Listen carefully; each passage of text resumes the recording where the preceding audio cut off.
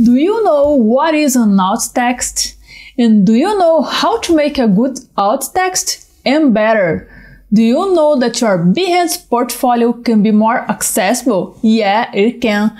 And if you keep with me to the end of the video, I gotta show you all of that and how to make your Behance portfolio more accessible. This project was selected to receive the Adobe Creative Residency Community Fund.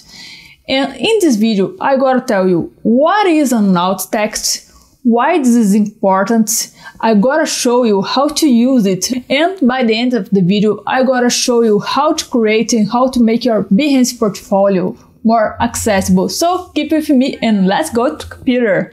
And in order to show you what is an alt text, here is the Google website.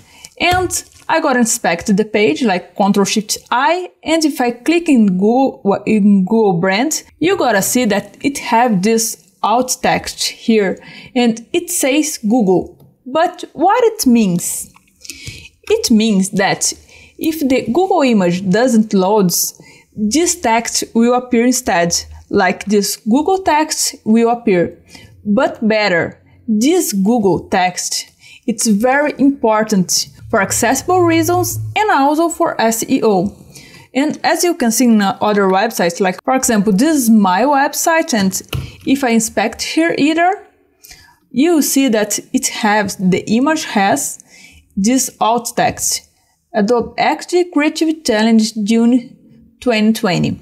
If this alt text wasn't here, the screen readers wouldn't be allowed to know what is in my website, and this is very important. But if I don't put any text here, it won't have alt text. This one I had put manually, but in this image I don't have any alt text. And in Behance they put just a random alt text in your image. So if you don't update it, every image will have just a weird alt text, and this won't be accessible, and it will be also harder for search engines to find your website. But how can we create this alt text? How can we put this into our image? Well, designers not always have access to the alt text. Normally a developer that put it into your tags.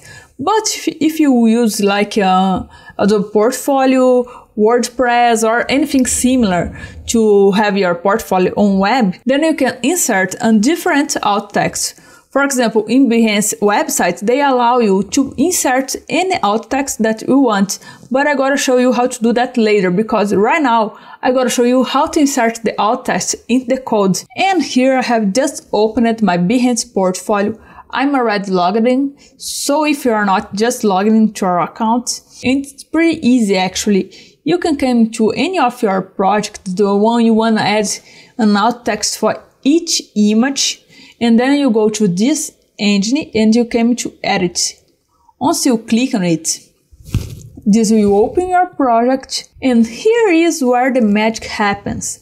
If you came to any image and you see this add tags and you press in it, you see that it has the tags, and then you have the text, alt text, and here you can add anything that will just show to the browser and to the search engines, and for everyone who have any kind of visual disabilities, or for anyone who needs a screen reader in order to access any website.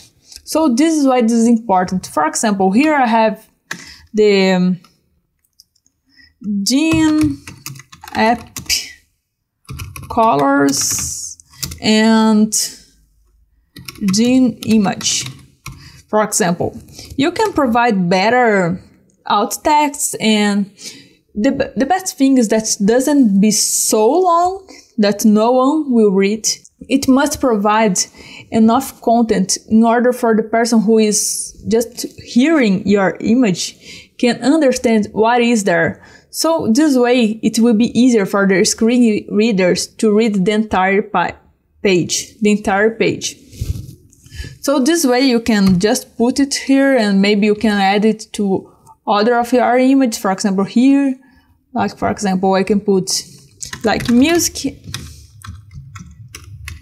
music app prototype with animations and colors. And now, after I have added the alt text to all the images that I want, I can just press here to update my project. And now it's updating. And when it's done, you can come back to your Behance portfolio. And now, if I came here and Ctrl+Shift+I to inspect and press here, when I went to the image, you check that now it has an alt text. Now this image is much more accessible for everyone. So make sure that your Behance portfolio is accessible, that everybody can understand what is there and can have the same rights to access the content.